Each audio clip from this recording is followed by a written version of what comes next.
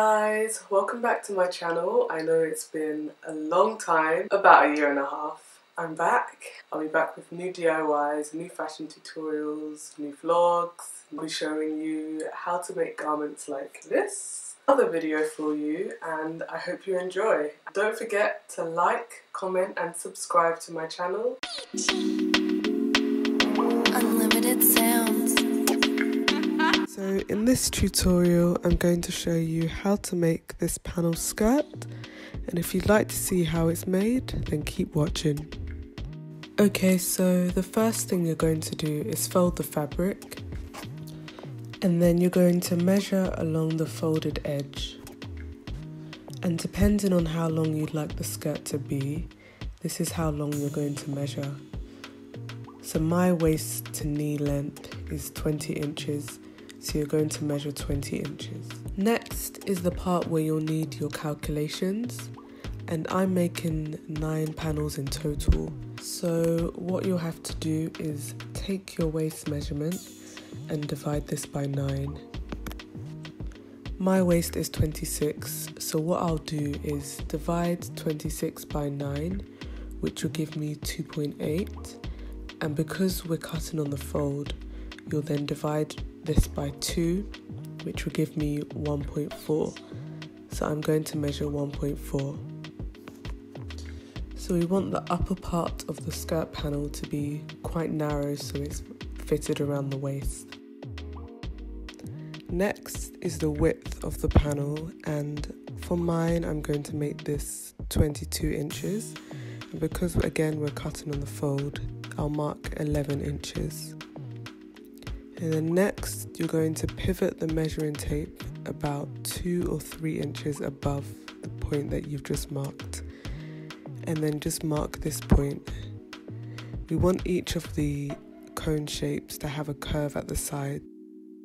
So having the curve will give more of the effect of the flare shape for the skirt. So now I'm marking all my points, and then I'm going to cut everything out.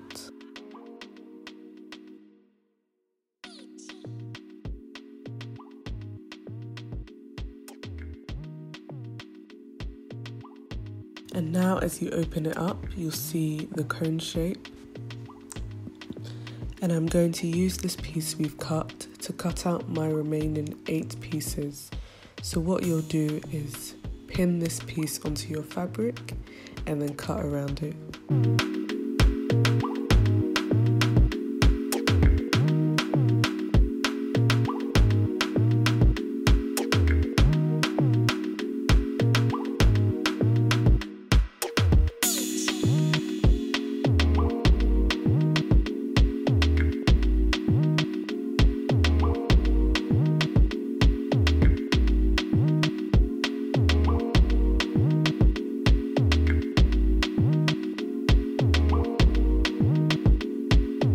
Okay, now you want the fabric to be stiff so that it holds the shape in place.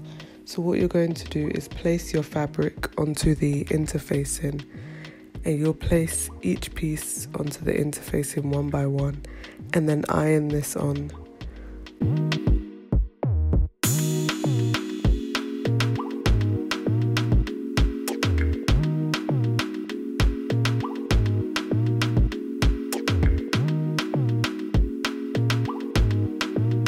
Once you've ironed and cut out your pieces on the interfacing, you're now going to transfer these onto your cotton fabric for the lining.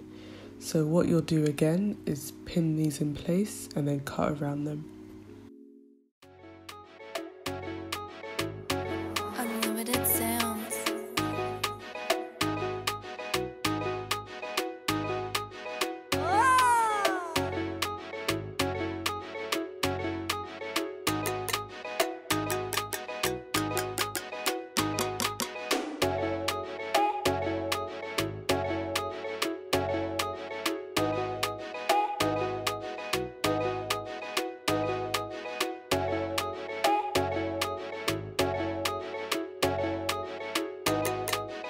Once these are all cut out, you're going to sew your lining onto your fabric and interfacing piece.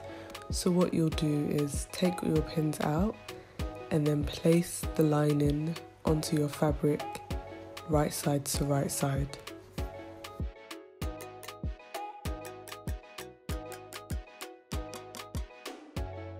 And then you're going to pin along the hem. So this is where you'll sew. So pin along the bottom of the hem and then sew along this edge.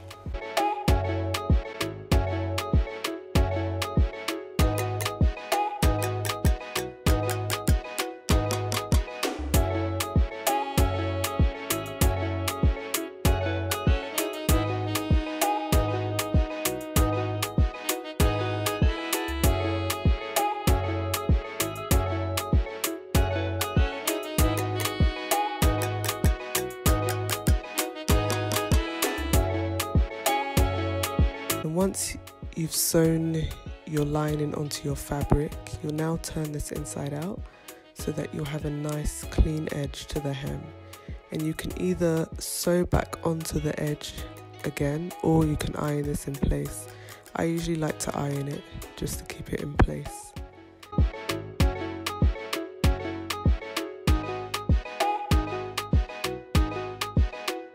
Now you're going to join all your pieces together along the side seam.